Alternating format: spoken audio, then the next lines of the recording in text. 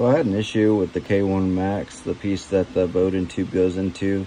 It's not holding the Bowden tube in, so I took the little O-ring off of an old piece that I had, and I'm gonna put it around here and see if it works. All right, so what I did here is I went ahead and put that little rubber piece around there, and we're gonna plug it in and see if it works. All right, so let's plug this in.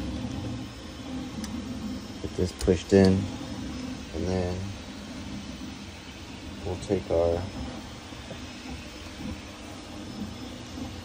other little piece and slide that in. And then let's push our Bowden tube in. And it actually does work. It holds it in place. So it's a quick fix until I can get Creality to give me a replacement part.